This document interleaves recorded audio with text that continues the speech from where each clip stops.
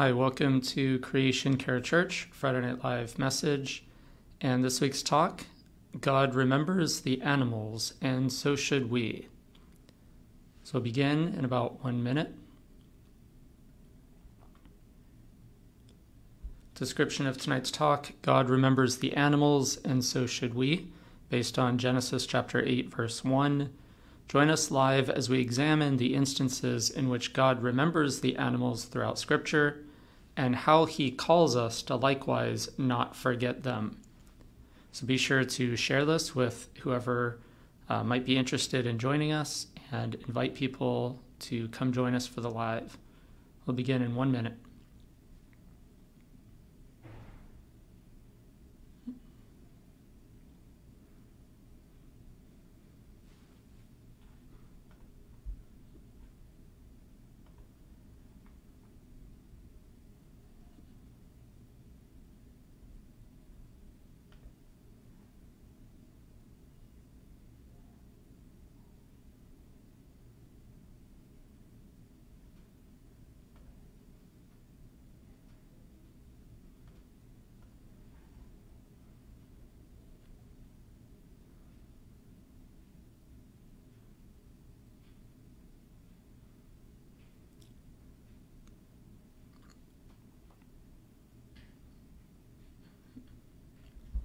Hi, welcome to Creation Care Church, Friday Night Live message.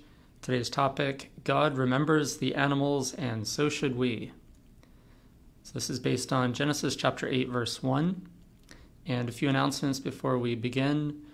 We have Zoom fellowship, as we usually do, following the live talk. So if you'd like to join us for the Zoom fellowship, there's a link in the pinned comment.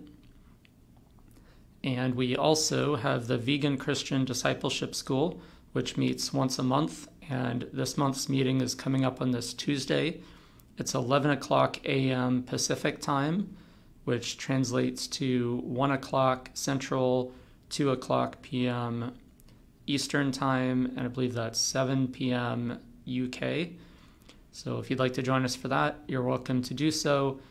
You would send an email to school@creationcarechurch.org and just say, I want to be part of the school, and we'll send you the material and a link to the Zoom meeting. And the topic for this one is predation. So how did the world get to be the way it is today with all sorts of animals killing each other and people killing animals? How did that come about? And so now the third announcement is we have our Creation Care Church pamphlets.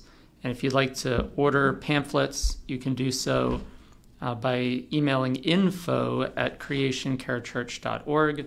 So we have those things separated. So school, if you're trying to sign up for the school, but info if you want pamphlets.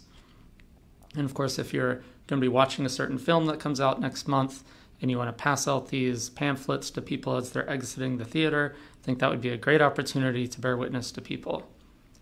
So you can email info@creationcarechurch.org and tell them your address, your name, and how many you would like. So now let's start with prayer. Our Father in heaven, thank you for all the people that you are bringing here today for this message and all the people who will hear it afterwards. And thank you for giving us insight into all the topics that we have in our heart to learn.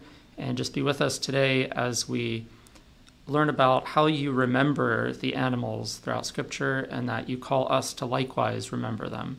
So we pray this all in your Son, Jesus' name, Yeshua HaMashiach, Emmanuel, God with us. Amen. So let's start with Genesis chapter 8, verse 1. And if you have any comments, be sure to ask those in the chat, and we'll get to that in the second part of the talk. So Genesis chapter 8, verse 1 says, Then God remembered Noah and every living creature, and all the animals that were with him in the ark. And God made a wind to pass over the earth, and the waters subsided.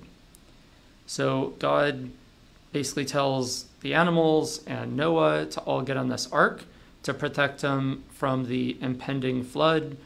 And then whenever the flood comes and destroys everything, then he remembers the animals and he remembers the people, and he remembers that he's going to make this covenant with them.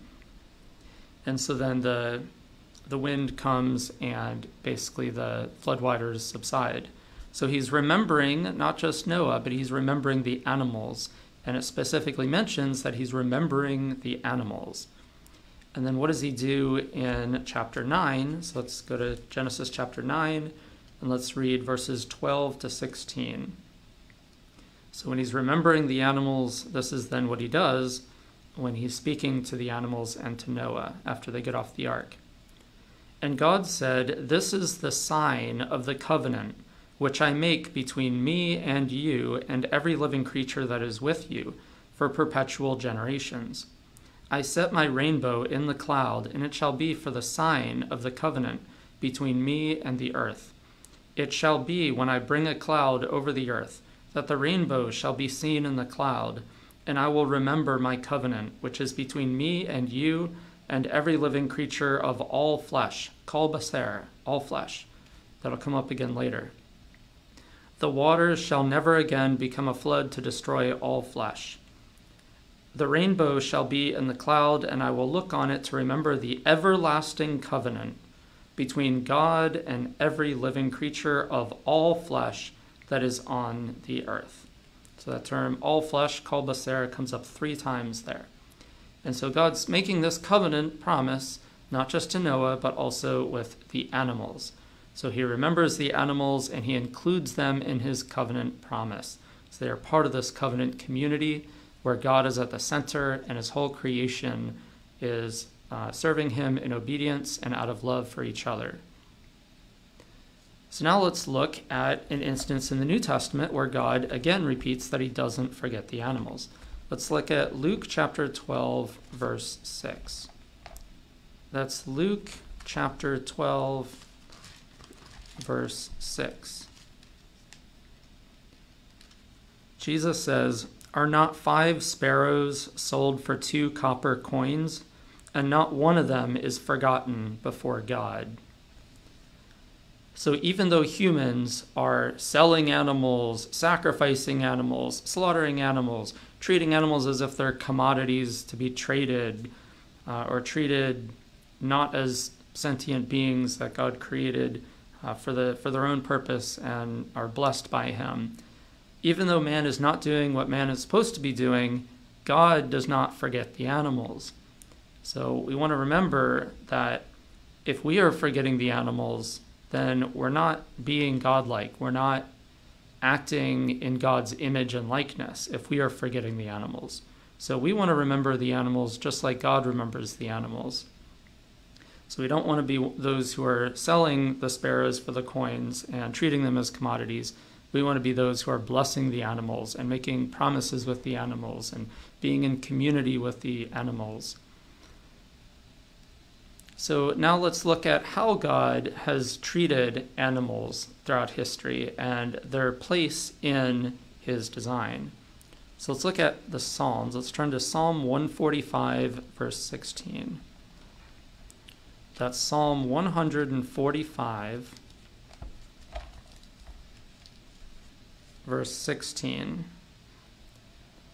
It says, "You open your hand and satisfy the desire of every living creature." So this is something that God does, is he doesn't forget the animals. He doesn't say, well, I'm going to feed the humans because humans are important to me, and animals, well, you're not important to me. No, quite the opposite. He's saying, animals, you're important to me. Humans, you're also important to me. And I'm going to feed those who are human and also feed those who are animals.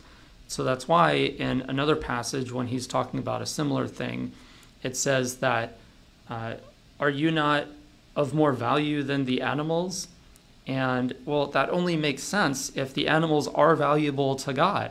And so if the animals are valuable enough to God that he breathes his own breath of life into them, that he makes promises to them, that he blesses them, then they should be that important to us as well.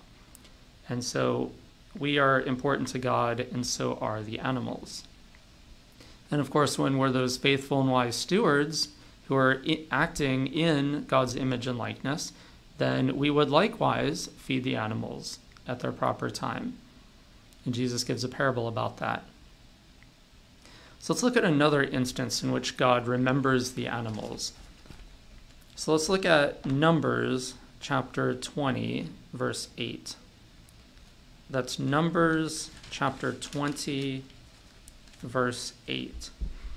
And this comes when the Israelites are wandering in the desert and they are thirsty because they don't have any water. And if they had their little water bottle that has stickers about being against fur, they wouldn't be so thirsty. But God remembers that not just the people need water, but also the animals. So let's look at Numbers chapter 20, verse 8. It says, "Take the rod, you and your brother Aaron, gather the assembly together. Speak to the rock before their eyes, and it will yield its water. Thus you shall bring water for them out of the rock and give drink to the congregation and their animals." So he doesn't forget the animals. He doesn't say, well, let's just give the people water to drink. And why did God care about the animals? Was it just that, well, you need these animals so you can kill them and eat them, right? And they're just here for you. No, the opposite. He says, I want you to be eating this bread from heaven, this manna that descends from the sky. And so that's to be their food, not killing and eating the animals. And there's this whole business in elsewhere in Numbers where they crave meat, etc., and they die in the grave of craving for that. So we don't want to be dying in the grave of craving. We want to be seeing animals the way God sees them, as these fellow creatures that he provides for their needs just like he provides for ours. And elsewhere, we're not going to turn there, but if you go to 1 Corinthians 10, verse 4, that's where Paul says that Christ is that rock that gave them water. So Christ is here giving them the animals water and giving the people water when they need it. So now let's look at another instance. Let's go to the end of the book of Jonah. So Jonah, one of the minor prophets. So let's go to Jonah chapter 4, verse 11. That's Jonah chapter 4, verse 11.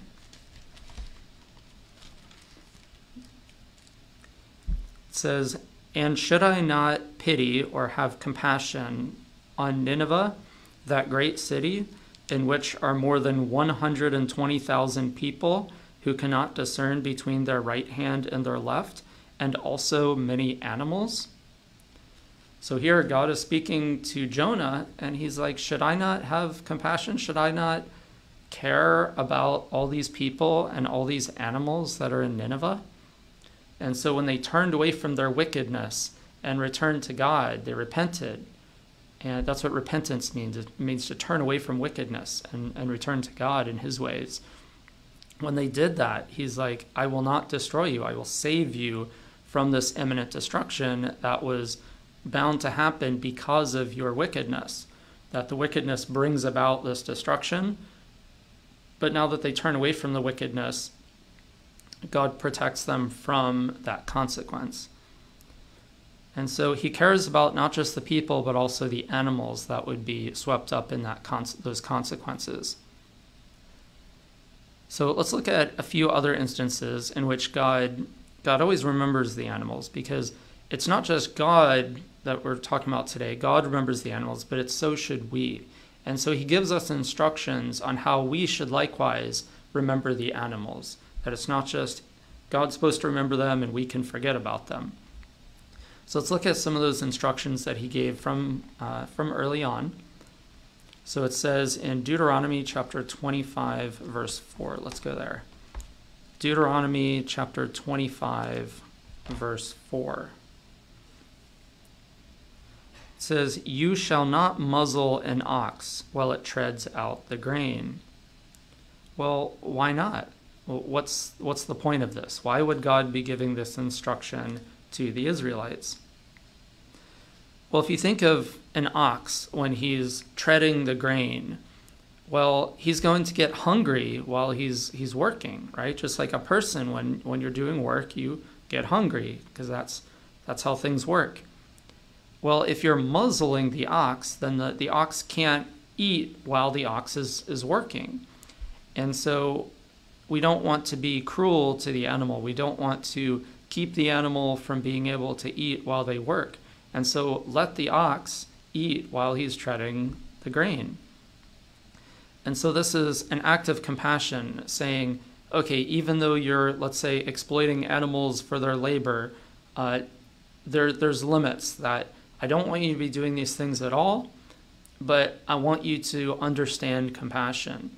And so I want you to understand that you shouldn't be thinking, well, I just want to maximize profit, and the ox is eating part of my profit. And it kind of reminds me of, we see this in dairy farms where they'll impregnate the mother cow so that she produces milk that's intended for her baby, and they don't want the baby to have that milk because that's what they're profiting off of. So they want to sell that to humans, adult humans, to drink this milk that's intended for baby cows. As strange as that might seem to those of us who don't do that, that's what's normalized, and that's how they make profit, by deceiving people into thinking this is what the people are supposed to do. But what they do is they'll take the baby and they'll put this like spiky nose ring on her mouth, so that when she goes to suckle from her mother, the mother will be like, "Ow, you just like poked me with those spikes, like get away from me." And of course, like, you're stabbing your mother with these spikes. But it's obviously not the baby's fault. It's the farmer's fault for intentionally putting that on the baby's nose. And he does that so that the milk can be sold to humans. And I just think of how cruel that is, that this milk that's intended for the baby, not only are you taking that milk to sell to humans, but you're making it to where that baby can't get any of it. And then you send that baby to slaughter to be turned into veal. So that's just the cruelty that man envisions. And God is saying, look, don't go down that road of intense cruelty like that. Don't be muzzling the ox. And I'm sure at the time when he was writing this, he wasn't even thinking about the immense cruelty of factory farms and things like that we've envisioned since then. So now that we've gone over such a lovely topic, let's go to Exodus chapter 20, verses 8 through 11. So Exodus chapter 20, verses 8 through 11. And here is another instruction where where animals are not forgotten, and he's saying animals are part of this covenant community. So remember, these 10 commandments are defining this covenant community under God. So let's go Exodus 20, verses 8 through 11. Remember the Sabbath day, the Shabbat, to keep it holy. 6 days you shall labor and do all your work, but the seventh day is the Sabbath of the Lord your God.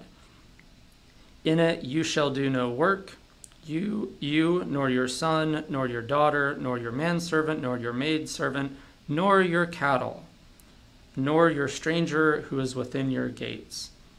For in 6 days the Lord made the heavens and the earth, the sea and all that is in them, and rested on the seventh day.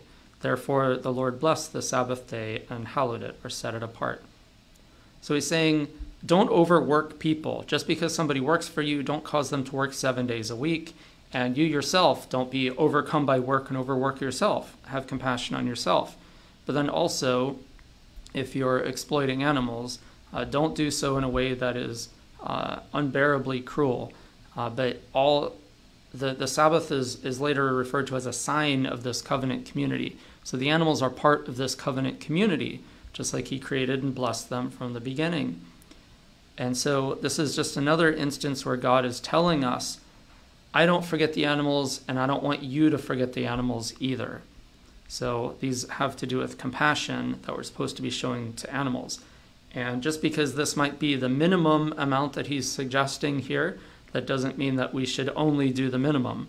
We should do the maximum. We should do what is best in God's eyes, instead of just striving for, well, how much cruelty and exploitation am I allowed to do? That's the wrong question. We should be saying, what's the ideal in God's mind, and how can I live up to that ideal? So now let's turn to some things in the New Testament that are said about God remembering the animals. So remember the Great Commission at the end of Matthew chapter 28, where he says, "Go make disciples of all the world, baptizing them and teaching them all that I've commanded you to obey." And now what does he say when he talks about that at the end of Mark? He phrases it a little bit differently in Mark chapter 16, verse 15. He says, "Go into the whole world and preach the gospel to every creature." Interesting. So if we're supposed to be going out and preaching this message, well, we're supposed to be doing it not just to people, but also to animals. So we don't want to be exclusive about that. And so now let's look at another instance where this is a sign of who's supposed to be Isaac's wife. Let's go to Genesis chapter 24, verse 14. So that's Genesis chapter 24, verse 14. "Now let it be that the young woman to whom I say, 'Please let down your pitcher that I may drink,' and she says, 'Drink, and I will also give your camels a drink,' let her be the one whom you have appointed for your servant Isaac, and by this I will know that you have shown kindness to my master." And then, of course, Rebekah is the one who does that. So why is this the sign that Rebekah is to be the chosen wife for Isaac? Well, she's showing compassion not just for this person who's thirsty, but she also doesn't forget the animals, just like God doesn't forget the animals. And so Rebekah did not forget the animals. She said, "Oh, you're thirsty? I bet your camels are thirsty too." And so even though he didn't ask for water for his camels, he only asked water for himself, she didn't forget the animals, and that was the sign that she was the chosen one to be Isaac's wife. And so if you want to be the chosen one, the one that God chooses, you shouldn't forget the animals either. I hope that we all want to be chosen by God. So now let's go back to New Testament. Let's go to Matthew chapter 12. We'll look at verses 11 and 12. So that's Matthew chapter 12, verses 11 and 12. "Then Jesus said to them, 'What man is there among you who has one sheep, and if it falls into a pit on the Sabbath, will not lay hold of it and lift it out? And how much more value, then, is a man than a sheep? Therefore it is lawful to do good on the Sabbath.'" So remember, we were talking about the Sabbath earlier. And so the Sabbath, the animals are part of this Sabbath community, this covenant community. And so he's saying here, who among you, if one of your sheep is in danger on the Sabbath, is going to wait a whole day to rescue this sheep? Well, of course not. Because you know that you're doing good. You're doing an act of compassion. You're helping a creature in need. And so it's lawful to do good things on the Sabbath. And so this whole point of, are you not more valuable than the sheep? Well, that implies that the sheep are valuable to God, and God cares about them. Because if they weren't valuable to God, then what kind of comparison would this be? It's like, well, you're more valuable than the animals, but the animals have no value. Well, maybe you don't have any value then either, right? You see how that wouldn't work if the animals don't have value to God? And they're obviously not instrumental value. It's not just, well, they're here for you to kill and eat, or they're here because I like the smell of their burning carcasses on an altar, or something like that. Because of all those passages that we've already gone over, clearly God cares about the animals for their intrinsic value, because he cares about them as individuals, and not because of what they can do or provide for humans. So let's stay in Matthew. Now let's go to Matthew 18, verse 12. So Matthew chapter 18, verse 12. And just to clarify, I'm sure maybe somebody has a question about this. We've done a live talk on the topic of what does it mean to be more valuable than the animals? And I take that to be that our role is more important. And when we were created in God's image and likeness and given dominion over the animals, we were designed to be the creature that cares for all the other creatures.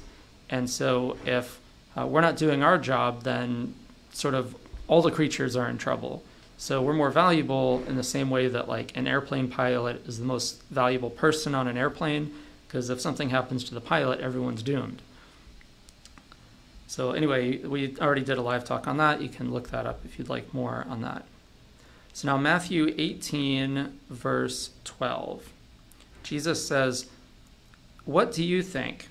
If a man has 100 sheep and one of them goes astray, does he not leave the 99 and go to the mountains to seek the one that is straying?" So again, this is where Jesus is showing us that even somebody who doesn't have the level of concern for animals that they should, even they understand what it means to have compassion on God's creatures. That, look, if one of your sheep goes away, you go after and look for that sheep. You don't say, I'll write it off on my taxes. I'll make an insurance claim. I guess nowadays that is actually what they do. They're like, oh, there's a flood. Instead of rescuing the animals, I'll just let them die and I'll collect the insurance money. So I guess we have gone beyond even the minimum that is described to us in some of these scripture passages. So the cruelty of man has no bounds that I guess is understood. But the point here is that people already understand what compassion for animals is, and so he's calling us to an even greater compassion toward animals. So now let's look at where it talks about what does it mean to be righteous and how this applies to animals. Let's go to Proverbs chapter 12, verse 10. So Proverbs chapter 12, verse 10 says, "A righteous man regards the life of his animal, but the tender mercies of the wicked are cruel." Another translation says, "The kindest acts of the wicked are cruel." So we want to be righteous in God's eyes. We want to have that righteousness that comes from faith. So we want to be caring for the animals, and we don't want our kindest acts to be cruel. We don't want to be thinking, well, I only care about animals insofar as it benefits me. Well, then every act of compassion you have toward animals is selfish and is still wicked. So we want to be selfless in our stewardship of the animals, just as Christ, who is Lord over us, he is selfless toward us. And he says, I came to serve, not to be served. We want to think of animals in the same way. So now, and of course, Jesus is the good shepherd. He says, I'm the good shepherd who lays down his life for the sheep. I believe that is John chapter 10, and around verses 14, 15, maybe a little bit before that. And so we want to be those good shepherds, not just those shepherds, those hired hands who leave the flock to get killed by the wolves. We want to be protecting those sheep. And of course, the sheep know the sound, know the voice of their shepherd. And so if the sheep aren't looking to you as their protector, the animals aren't looking to you as their protector, then it's because they don't hear the voice of their protector in you. So we want to change that. And so now let's go to Luke chapter 19, verses 45 to 48. So this is Luke chapter 19, verses 45 to 48. So this is an instance where Jesus makes it abundantly clear that he does in fact care about the animals. So God cares about the animals and tells us we should likewise care about the animals, not forget them. Well, here's Jesus not forgetting the animals. So Luke chapter 19, verses 45 to 48. It says, Then he, Jesus, went into the temple and began to drive out those who bought and sold in it. So they're buying and selling these animals, and he's driving out these people who are buying and selling animals to be slaughtered. And he says to them, It is written, My house is a house of prayer, but you have made it a den of thieves. And he was teaching daily in the temple, but the chief priests, the scribes, and the leaders of the people sought to destroy him, and were unable to do anything, for all the people were very attentive to hear him. So what is Jesus doing here? If you've been to a church and heard a pastor talk on why Jesus was disrupting the temple, you've probably heard this pastor say something like, oh, it was the money changers. They were ripping people off. Well, where in this account in Luke are the money changers even mentioned? They're not. They're only mentioned in Matthew, Mark, and John's accounts. And so if Luke doesn't even think it's important enough to even mention the money changers, clearly that's not the main part of the story. And also, if it were about the people just ripping people off and overcharging for these animals, then why wouldn't Jesus quote one of the Proverbs that says, don't do dishonest business with weighted scales? Like, if that's really what it was about. Instead, he's quoting Jeremiah chapter 7, verse 11, which is in the context of Jeremiah chapter 7 and 8, where Jeremiah is saying, God never commanded animal sacrifice. This was the lying pen of the priestly scribe that added these things in, and you've made my father's house a den of violent ones, which is actually what that term means. It's parasium, which is Strong's Hebrew 6530, if you want to look it up for yourself. This translated thieves, it's actually violent ones. So you've made my father's house, which was supposed to be a house of prayer, into a house of violence. And so, of course, he's talking about the animal sacrifices themselves. He's saying God doesn't want these things. Get these things out of here. And that's what he's doing. He's driving them out. So it's not about the money changers ripping people off. It's about the people turning God's place of prayer into a place of violence. So now let's look at a few more scripture verses that have to do with God. He didn't forget them in the past. He didn't forget the animals at any point. He doesn't forget animals today, and he hasn't forgotten about the future he has in store for the animals. So let's look at Hosea chapter 2, verse 18. That's Hosea chapter 2, verse 18.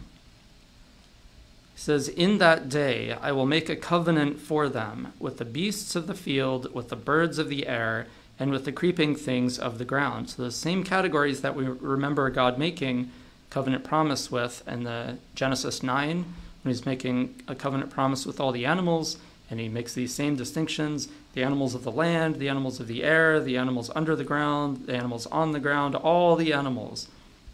So he's making a covenant with all the animals. Bow and sword of battle I will shatter from the earth to make them all lie down safely. There will be no instruments of violence, no perpetrators of violence. All the animals will lie down safely. That's God's promise, and he's not forgetting the animals. And so remember when we were looking at Genesis 9 and he was making this promise to all the animals, the term kol baser came up 3 times, where he says, my covenant is with all the animals and all the people. It's with all flesh, kol baser. He uses that multiple times to indicate all flesh, as in all humans and all animals. And so now here he's making this promise to the future that includes the animals. So now this is Hosea, and so now let's go to another prophet. Let's go to Joel. Let's go to Joel chapter 2, verse 28. So it's Joel chapter 2, verse 28. It says, and it shall come to pass afterward that I will pour out my spirit on all flesh, kol baser. So who's he pouring his spirit out on? All the flesh, all the humans, and all the animals. It says, your sons and daughters will prophesy, your old men will dream dreams, and young men will see visions. So just like that vision in Isaiah of all the animals lying down in peace together, the vision in Hosea of all the animals lying down in peace together and there's no perpetrators of violence, the vision of all the prophets, and that's why we're prophesying, we're having visions, and his spirit is poured out on the people and the animals. So it says, as it puts it in Isaiah chapter 11, verse 9, all will have knowledge of God as the waters fill the seas. So it's this knowledge of God that everyone will have. So we've completed the preaching of the gospel to every creature, and the Holy Spirit has been poured out on every creature, and all are praising God, all are following God in obedience, and the whole world is exactly the way God designed it to be from the beginning. So what will that look like? Let's go to Revelation chapter 5, verse 13. So Revelation chapter 5, verse 13 says, and every creature which is in heaven and on the earth and under the earth, and such as are in the sea. So again, these categories, all the animals in the sky, all the animals in the sea, all the animals on the ground, all the animals under the ground, all the animals, this all flesh, all animals that he makes this covenant promise with. He says, I heard all of these creatures and all that are in them, I heard saying, blessing and honor and glory and power be to him who sits on the throne and to the Lamb forever and ever. Who's the Lamb? Jesus. So Jesus is on the throne, and all creatures are singing these praises to God, just like it says in Psalm 150, let everything that has breath praise the Lord. And so we want to likewise be praising God, and we want to be remembering the animals just as God remembers the animals. And so we want to remember that they are part of our covenant community. They are friends. They are not to be exploited. They are not food. And so we want to think of them as our fellow members of the covenant community of God. And so we want to praise God and allow the animals to likewise praise God alongside us. So let's not forget the animals. Now, if you have any questions or comments, we'll get to that now.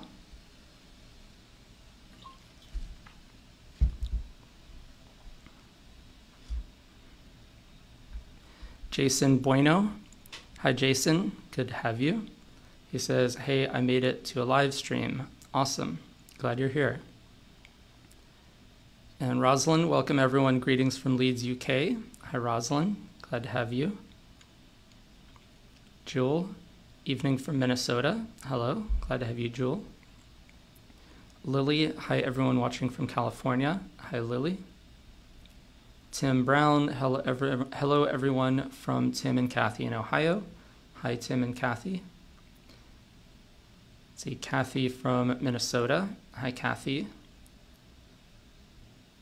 Sharon, hello from Massachusetts. Hi, Sharon. Let's see, first question, how many covenants in the Bible are animals included in? Well, I would say most of them. I know that Hosea and Genesis and Isaiah are the ones that are mentioned, or the animals are specifically mentioned as being part of it. But if we look at all the overlapping prophecies in Isaiah, Amos, Micah, pretty much all throughout the prophets, that we see that there's a place for the animals. So, for instance, Isaiah 2 verse 4 says, they will beat their swords into plowshares and no longer learn war anymore. Well, what does that sound like?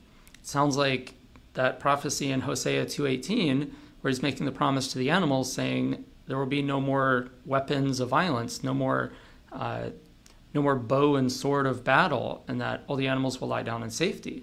Well, that's when everyone's beating their swords into plowshares, right? So even the ones that don't specifically mention animals, it's clear that it's referring to the same promises that are also made for the animals. So I would say that this promise that God makes of there coming a time where the entire world will be restored to what it was meant to be, and that the animals have a part in that, that there's a place for them, means that all of these promises that have to do with this kingdom are promises to the animals as well. So I don't know what that number is, how many times God makes promises to his creation, but there's definitely a handful where he specifically mentions the animals, and I think that all the animals would be included. Let's see, Annemiek, hello from Holland. Hi, Annemiek. Renee from New Jersey. Hi, Renee. Blake, good evening from Dallas. Hi, Blake. It's nice to see all these familiar names. It's nice to see everyone when you're showing up. See, Jason, let's not eat our valuables. Yeah, so we want to make sure that we're not eating God's creatures and taking away the breath of God's creatures when he says that they have value to him. And so if they're valuable enough to God to breathe his own breath of life into them, to give them life, if they're valuable enough for him to bless them, and if they're valuable enough for him to make promises to them, then they should be valuable enough to where we don't harm them or kill them, right? Patricia, watching from Alabama. Hi, Patricia. Lisa, hi from McKinney, Texas. Hi, Lisa.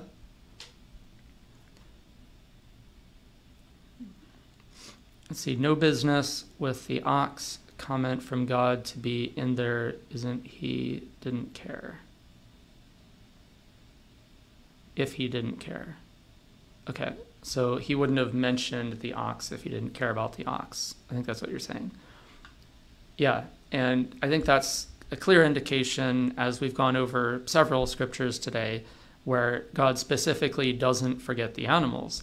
And so I think he specifically mentions animals from time to time so that we don't just think, oh, well, God's only talking about humans. Like, well, no, he's not. He's talking about the animals too. And so he has to constantly remind us so that we don't forget the animals, just like he doesn't forget the animals. Let's see, Lily. There's so much wrong with dairy. It's diabolical when you see how much selfishness and cruelty is involved. Amen. And this is one of those things where, you know, sometimes somebody will say, well, I'm not convinced by the evidence that a plant-based diet is the healthiest diet. I think that there's some health merit to eating, I don't know, insert whatever thing that they don't want to give up from their diet. But when it comes to dairy, like, even if we just step back for a second and like ignore all the cruelty involved in the dairy industry, and we just kind of think of things logically, and you go, okay, well, why does a mother produce milk? Well, obviously, no matter what species you are, if you're a mammal, then you're a mother producing milk for your baby, right? That's what mammals do. That's how that works. And so a mother cow, who is her milk intended for? Her baby. And so if you're drinking the milk of a mother cow, you're drinking food that's supposed to be for a baby cow. So on that level, it makes completely no sense to think that the milk is for me. And even if we just think of it as like, okay, what about a human mother? All right, well, a human baby is supposed to drink the milk from a human mother. So that makes sense that humans can drink milk. But then if you think of an adult human, somebody who's in their 20s or 30s or 40s or however old somebody is, and they're still breastfeeding from their mom, aren't you going to be like, look, dude, like, I think you're getting a little too old for this. I think you need to start with solid food. And so we have these adult humans drinking milk that's intended for baby cows. Like, it's just backwards on every level you can imagine. And so that's not even to get into the animal cruelty involved, not even to get into the health issues with, you know, drinking something that contains all the cholesterol and causes, you know, the acidity that'll cause osteoporosis and all kinds of other things that are wrong with it. You just think of it about it logically. It's like, this makes absolutely no sense. And yet they're just deceived into thinking, well, I need milk for my body. No, you don't. You don't need cow's milk any more than you need rhino's milk or giraffe milk or kangaroo milk or any other kind of milk. Dog milk, cat milk. So you can get by just fine without that. You can get by just fine without cow's milk too. Anyway, that's my tangent about dairy. And I obviously agree with you that it's diabolical too. Let's see, a story of a mama cow hiding her baby helped turn me towards being vegan. Yeah, and I probably know what you're talking about. If this isn't the one you have in mind, this is another instance where basically a mother cow had twins, and the previous couple of births that she had, the farmer went and took away her baby a couple days after birth. And so this time she hid one of her babies at the side of the fence. And so then when the farmer came, she's like, look, there's my baby that you're going to steal. And so he steals the baby. And she's like, oh, no, you stole my baby again. But she's smart, and she knew that he was going to come by to steal the baby. So she kept one in plain sight that he would steal, but then she hid the other one. And so that's the ingenuity of the mother to save one of her children. And then, of course, the cruelty of man found out and stole the other one anyway. But I'm glad that for you that had that effect of transforming you, where you kind of understood, hey, this isn't probably what we're supposed to be doing. See, like St. Francis. Yep, he was an advocate for animals. See, Tina. Hi from central Pennsylvania. Hi, Tina. I'm glad you made it here. and that you found it. See, our cat Wicket has been on my lap this whole talk. He isn't normally a lap cat. Awesome. Well, glad to hear that I am fulfilling my calling to preach the gospel to every creature, and that your creature that you live with is hearing the gospel message through our live talk. Glad that your cat can show up. So welcome, Wicket. Glad you could join us.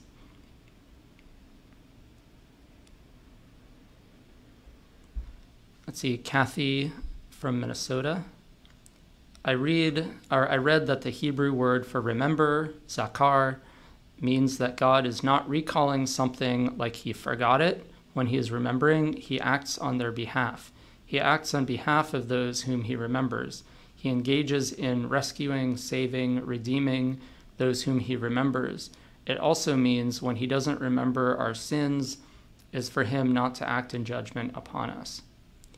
Yeah, so that's a good point. And when he says, I will remember your sins no more, it's because he forgives our sins. And when he says, if you turn away from your sin, I will forgive you. And so we want to turn away from it. We want to turn away from our wicked ways, the things that separate us from God's creation and from God. And so he wants us to turn away from those things, and then he forgets by forgiving and wiping it clean. And the other thing that he does that you mentioned is when he's remembering, it's not that God just has a bad memory. Like, that's not what it is. It's, as you mentioned, it's that saving. So when we think of God remembering the animals that were on the ark, and he remembers the animals and he makes the covenant with them, well, he's saving them from this flood that would have otherwise destroyed them. And so it's this saving power that is the remembering. So it's a good sort of additional point that you brought up there. Zakar. See, dun dun dun. Jesus was an animal rights activist. Shh, it's a secret. The secret's out. Let's see, Blake. Many people cry out for God's mercy but aren't willing to be merciful. I can't ask for something from God that I'm not willing to become. Amen. And Jesus and James both sort of echo what you're saying, where James says, judgment, let's see, what does he say? To those who don't show mercy, they'll receive judgment in like manner, something like that. And then Jesus says, blessed are the merciful, for they will receive mercy. And then, of course, he gives that parable of the person who did not show mercy, and then he got locked up and had to repay every last penny. And so he says, you should likewise be merciful. And of course, Luke 6:36, where Jesus specifically outright says, be merciful, just as your Father is merciful. So absolutely, we should be merciful. And if we're asking God to be merciful on us, how much should we be merciful toward those around us, both humans and animals? So absolutely. See, Lily, so true. I wish every Christian in the world would realize that. That's in response to Blake's comment. Let's see. Pin Blake's comment. Yep. Blake doesn't usually say a lot of things, but when he does, they're usually gems. So thanks for your participation, Blake. Nicola. Skipping to the bottom again. Here we go. Yes, everyone here needs to watch Christspiracy. It validates everything. Instead of a den of thieves, it truly means a den of violence, murders, as Craig said. Yep, I was able to watch that this a couple days ago. So looking forward to that coming out next month.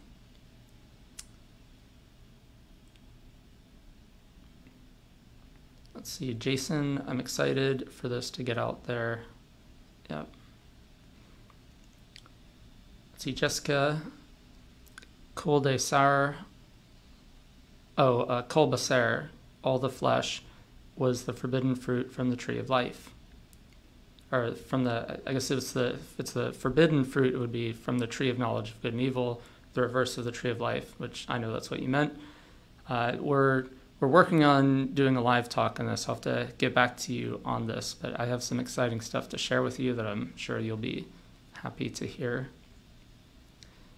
But yeah, the kol baser, all flesh, is KOL space BASAR. So that would be the two term. Kol means all and baser means flesh. So when God's talking about kol baser, all flesh, he's talking about humans and animals.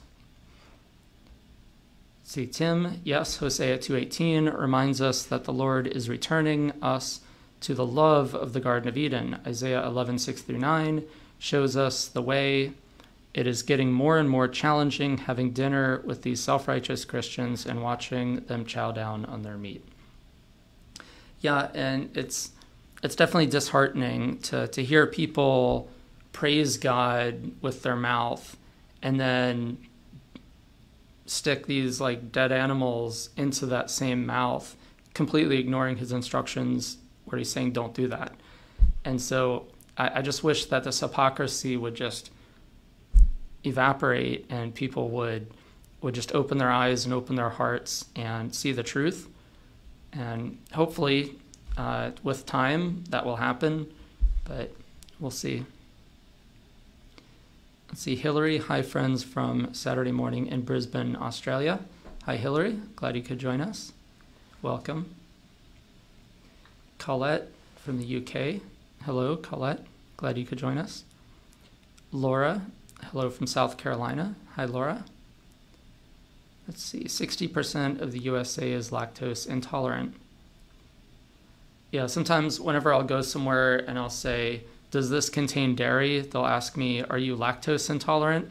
And I say, no, I'm just intolerant to animal cruelty.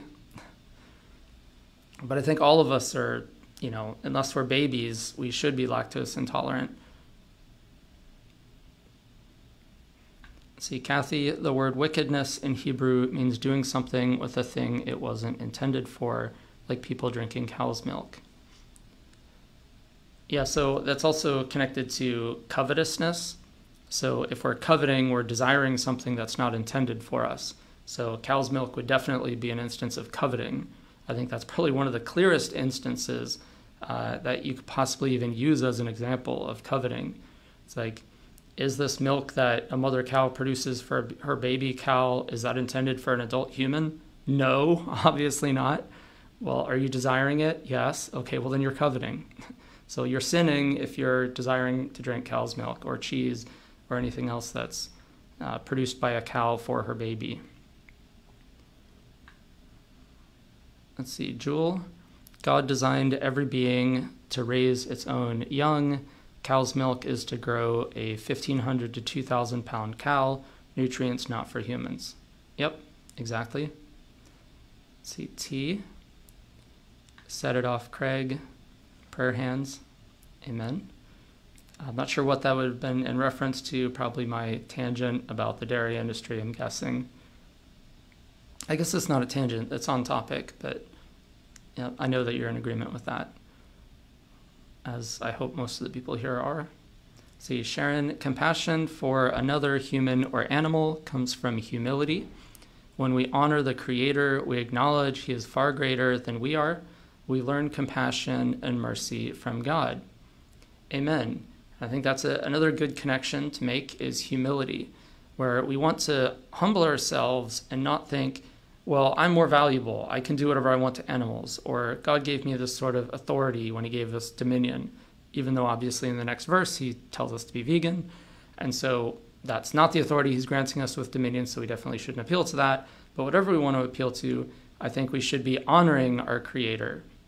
And the way we honor the Creator is by doing His will, by doing the things He instructs us to do. And so when He tells us to be these good stewards of His creation, we should do that. And we should humble ourselves and not think, well, what's in it for me?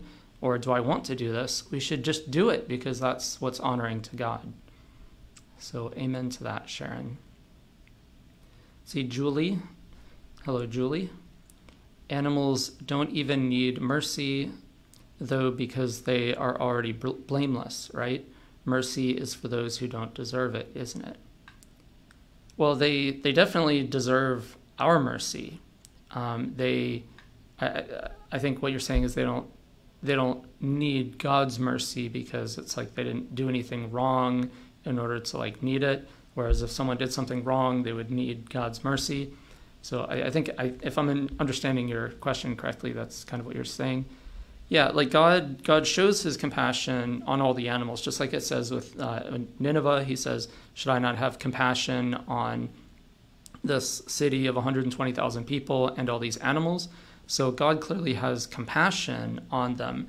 And the words compassion and mercy are often sort of interchangeable, depending on what translation you're using.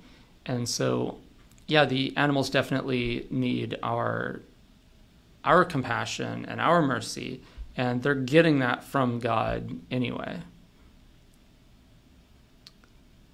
Let's see, I heard mercy meant to help someone even when they don't deserve it. So I guess grace would be like if somebody owes you a debt, then you can show grace by giving them more time or reducing the debt. And then forgiving is like, you don't owe me anything. And I think mercy is, it could be used in that same connection with grace, but I don't think it necessarily has to. For instance, in Hosea 6:6, he says, I desire mercy, not sacrifice. And so when he's saying, I don't want you to be sacrificing, slaughtering animals, I want you to be showing them mercy, then I don't think it necessarily implies that the animals are in debt in some way, that like they need to be shown mercy as like grace for a debt that they owe. I think it's more of just an orientation of I'm going to be merciful, compassionate toward you. I'm not going to cause you harm. I'm going to be of benefit to you.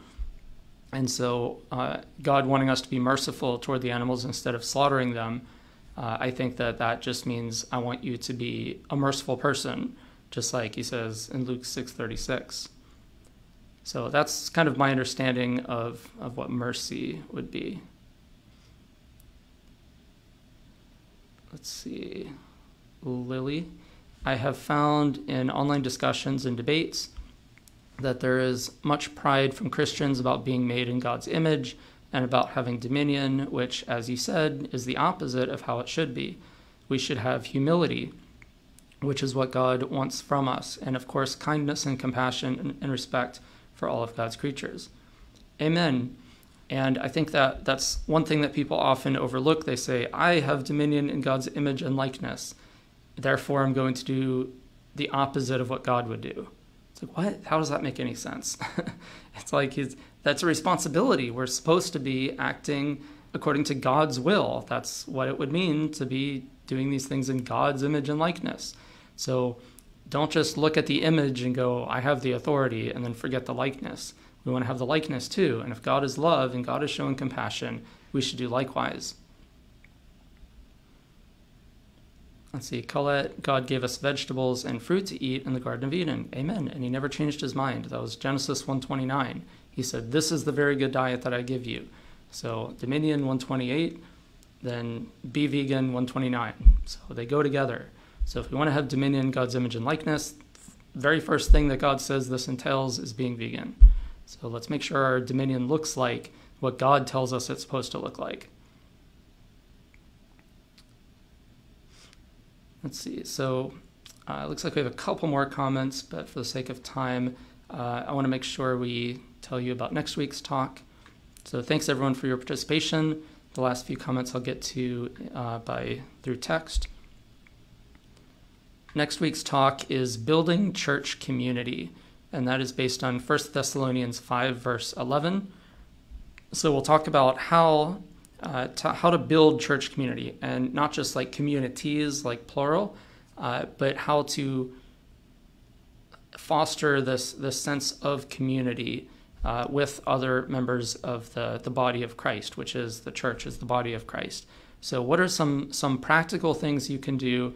What are some sort of principles, some ways you can maybe restructure your life, not necessarily maybe in a major way, but steps you could take to build church community, both with your involvement in Creation Care Church, but also just as members of the body of Christ as a whole. So we hope that you could join us again next week for that live talk. And now, before we start our fellowship, I want to close in prayer. So, our Heavenly Father, thank you for all the wonderful people that you've brought here and this community that you are building here at Creation Care Church. And thank you for all the participation of people and the encouragement that people gain from being part of this community. Thank you for all the different parts that each of us plays. And we just thank you for not forgetting the animals and putting it on our hearts to likewise remember the animals. And Lord, just continue to bring us up, bring us closer to you, guide us into all things, and allow us to grow closer to you, to grow in Christ. And let us not be stubborn and obstinate of heart, refusing to do your will, but instead let us say, here I am, Lord, I'm here to do your will. And just let us live according to your purpose and spread the good news to all of creation.